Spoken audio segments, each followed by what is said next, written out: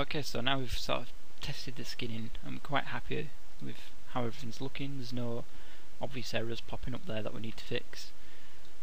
We can just start to constrain this rig together. So one way that I'm going to do this,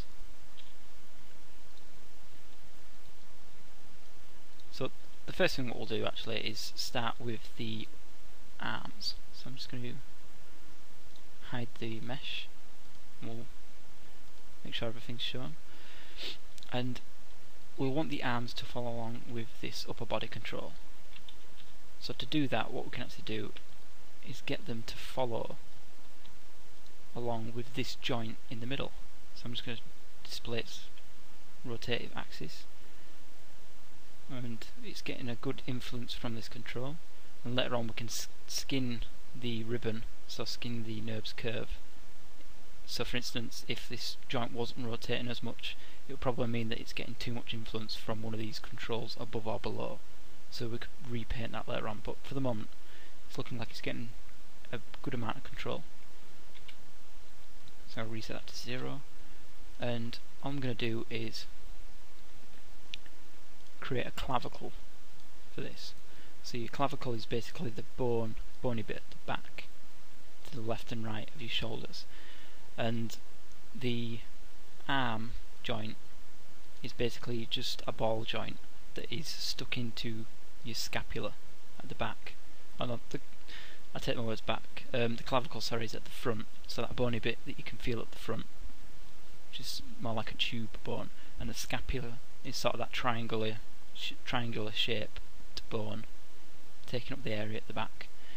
So we want the scapula, so we just want a clavicle control, which is just basically going to be a joint further up here and a joint down here that we can rotate from a pivot up here, which is going to be the sort of movement that we get from the scapula and the clavicle. So to do that, all we need to do is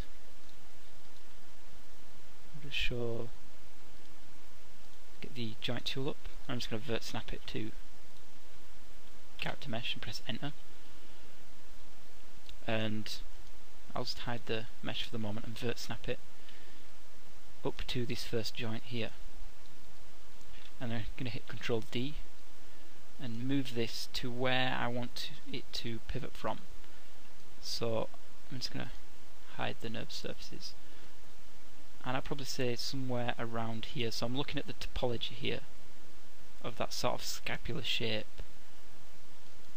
and I'll probably rotate from a bit further up around here, and then we can probably move that in a bit if we want.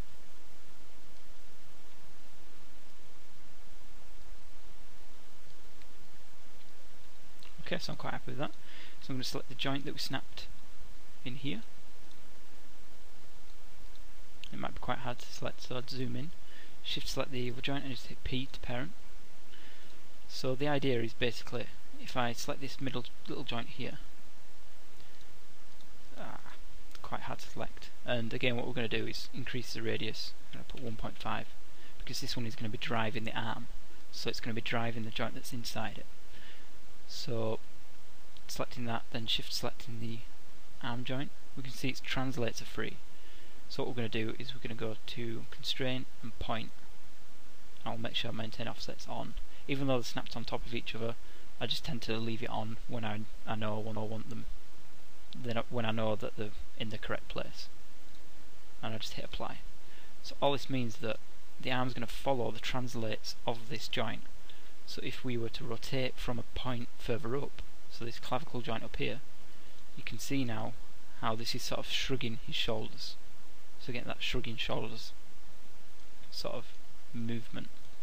And this means also I can move forward and backwards. So it's just giving an extra degree of freedom over the arm, because really the arm's just a ball joint that can rotate in its socket, and then it's actually the scapula and the clavicle that can actually lift that arm, that socket joint, up and down and forward and back. So really it's quite flexible, the shoulder, and you'll see later on that this is going to be one of the areas where you get the most problems skinning, because it's one of the areas that has the most deformation. It's got that rotation, that ball joint, but it can also translate up, down, left and right. So in here I'm just going to rename these again, keeping it so JTDRV, because these aren't used for skinning. Left clav A underscore 01 and clav B. Okay, so we've got that in there, and what I can actually do is go to skeleton, and we're just going to mirror these joints over. So make sure it's search for left, replace with R, hit apply, and we'll do the same over here. We'll select the driver joint, select the arm, go to constraint and point.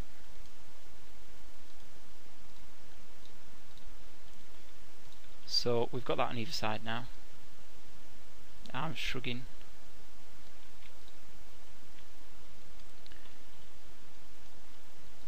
And what we're going to do here is we're just going to select both these joints, shift select the inner joint that's connected to the ribbon.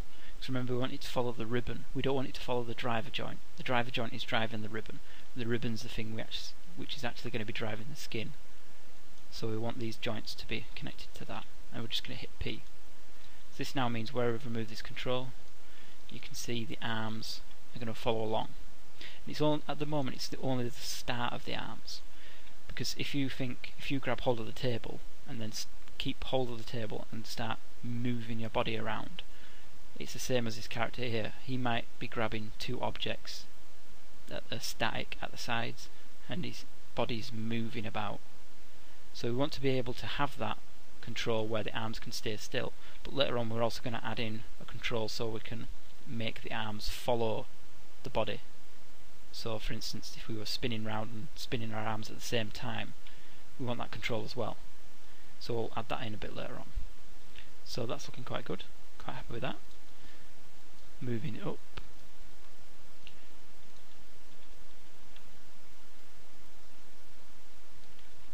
And for these, basically, we don't really need to connect any joints. There's no real reason to connect these up. So what we're actually going to do is just select these two and just hit P to parent. And actually I'm just going to undo that, because if we remember, if we press up, these had the rotate offset groups. So I'm going to select both curves, hit up once, and I'm just going to press F in the outliner so I can check I've got those two rotate offset groups selected. And again, I've been bad as well myself, forgot to rename these. So I'll rename these to the right. And if you ever see anything like this popping up, just rename it as you go along, but if you ever see anything, just make sure you do it on the spot so it doesn't get left behind. So rename these to the right side, and make sure we rename that rotate offset group as well to the right, or 1. Okay, so we'll select these two curves so we can see their rotate offset groups. Make sure we select the rotate offset groups, select the upper body control, just hit P to parent.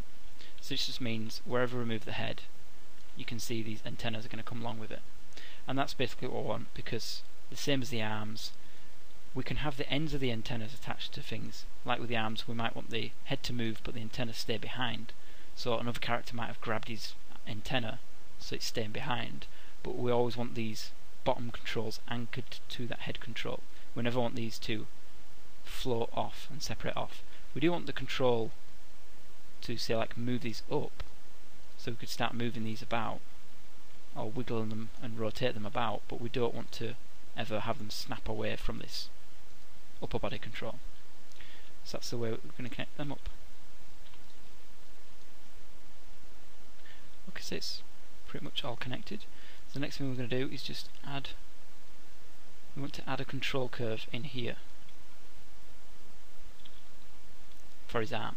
So what we're going to do is show the grid, and I'm just going to go to curves, make sure it's on linear, and we're going to create another control curve. So actually I'll go in the front view, we'll go above the character this time. And just before I do that, I'll make sure I'll reset these curves to 0. And this is where it's really important to freeze transformations, because if I didn't freeze transformations, putting in 0 would snap everything back to the origin, which is going to be a catastrophe when we start animating. So making sure the curve's on linear, and I'm just going to click out an arrow.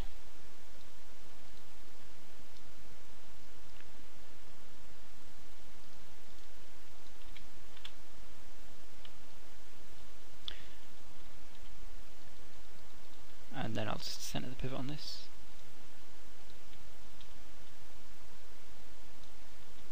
And then hiding the mesh, I'm just going to vert snap it to the joint over here.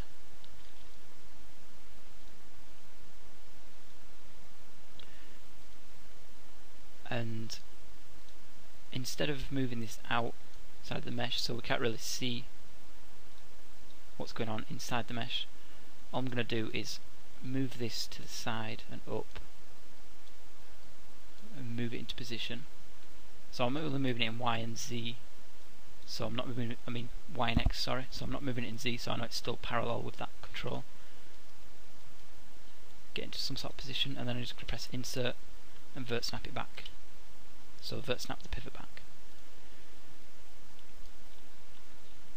Now what I could actually do here as well is do the same as we've done before with the rotate offset groups, because this is aiming down here and we might want that nice twist along there. So we might want to twist it along the joint. So before we do this, we might want to set the rotations of these joints up. So I'm just going to hide the mesh again. And actually, I'm just going to pause the video here and we'll go through that in the next tutorial. So in the next tutorial, we're going to get the rotates of these to aim down the bone again on both sides and attach this control so we can get the clavicle on both sides working.